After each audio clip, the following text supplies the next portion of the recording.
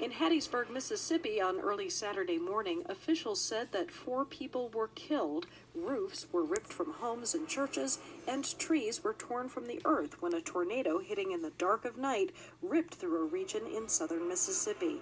The city of Hattiesburg said via its Twitter account that 4 people had died after the twister blew through the city and surrounding area. The twister was part of a wall of stormy weather traveling across the region, bringing with it rain and unstable conditions.